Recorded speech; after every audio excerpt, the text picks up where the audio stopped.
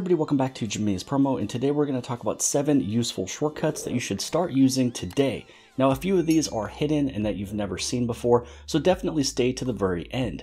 So this first one is, let's say that you're watching a YouTube video and you wanted to share with your friend or family member an exact point within a video.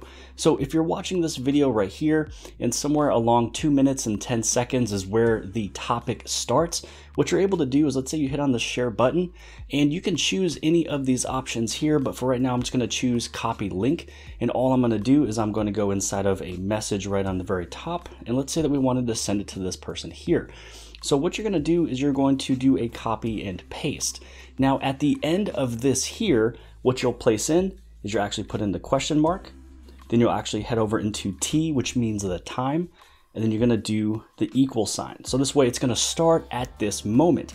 So we're going to start it at 2 minutes and 10 seconds. So now we're going to head over, we're going to hit on send, and then now what's going to happen is that when this person clicks on this link here, now it's going to take them right to this point there, which is 2 minutes and 10 seconds.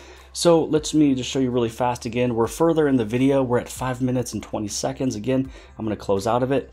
Let's go right back inside of this little link here. Tap it, open it, 2 minutes, 10 seconds, hit play, and there you go.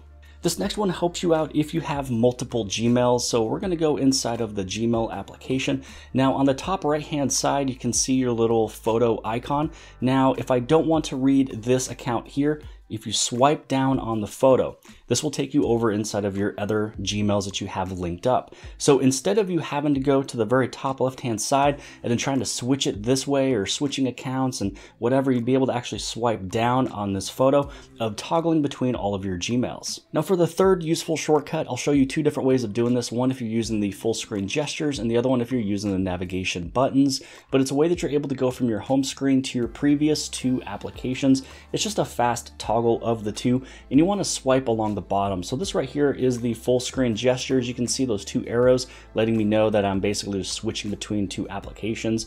So again, it's going from the left to the right hand side. Now if you're using the navigation buttons, it's actually very similar. If you head inside of your display settings, I'm going to move mine over to the navigation bar.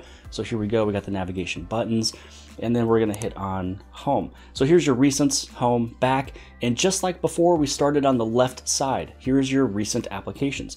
Just simply do a double tap. This takes you into your previous 2 applications, which was the settings of navigation bar and then also messaging. So now we're going to go right back over, head over into the full screen gestures, which is what I like to use. The next useful shortcut is, let's say that you wanted to do a drag and drop or copy and paste of some type of details. So here we are, we're just inside of Google. You can read all of the latest news. So let's just say we go inside of this one here, and there was something super important in this first paragraph right here.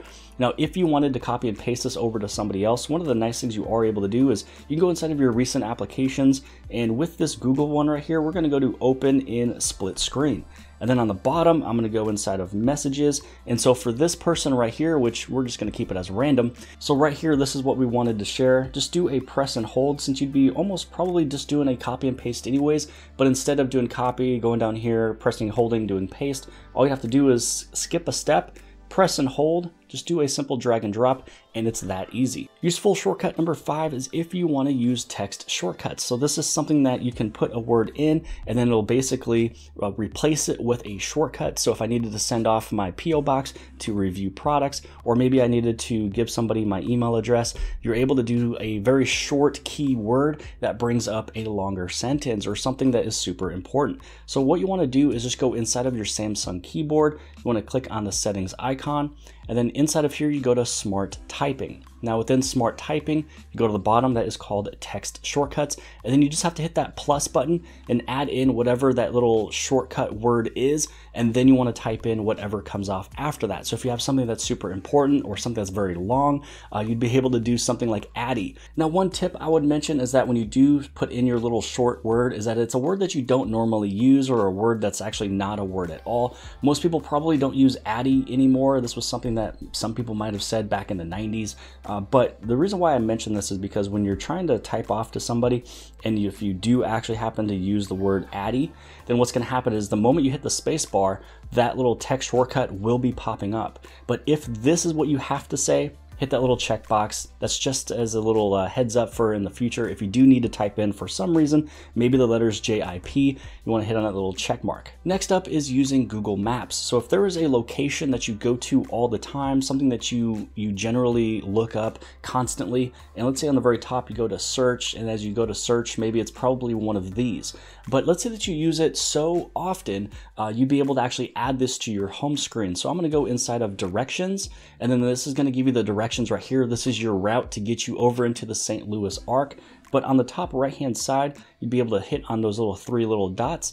And then over here, you're able to add the route to your home screen. Now, what's nice about it being on your home screen is that it takes you there instantly. So the moment that I open this up, it's going to start doing the navigation and it's going to pull up the route. This very last shortcut we're going to talk about today is one that deals with your lock screen shortcuts. So by default, they're usually on the bottom over here, but sometimes because they're on the bottom and you're already getting in your phone by unlocking it, you might not use those shortcuts.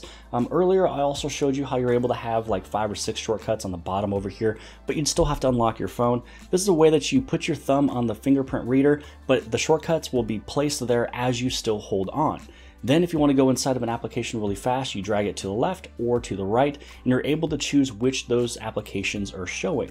So it's a way that you're already getting in your phone, you just unlocked it. Just do that little press and hold, just keep it there a little bit longer, and it gets you inside of an application quicker. So how you can turn that on is you want to go inside of settings, then you're going to scroll down for your lock screen.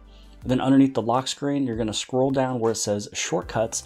And then this is where you want to go from that original button corners default, and you want to switch it to floating buttons. So when you press and hold where your fingerprint is already, then you're able to go and swipe it to those applications you want to open. And you can switch your left or your right, just basically click on one of those and then choose the application you like to open up. But I hope you guys have liked this video. If you guys did, please give this thing a huge thumbs up. Don't forget to hit subscribe right over here in the very bottom left hand side. And if you like this video, then more than likely you'll also like this video. And I'll see you guys later.